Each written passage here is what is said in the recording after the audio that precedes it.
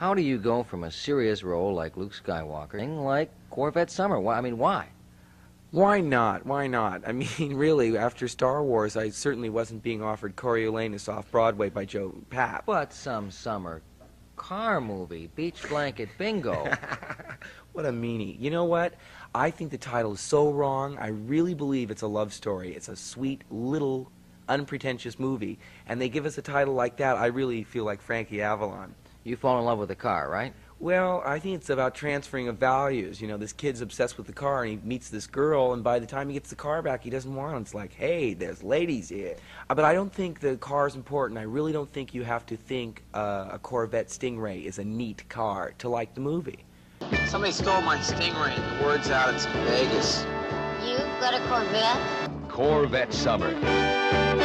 A fiberglass romance.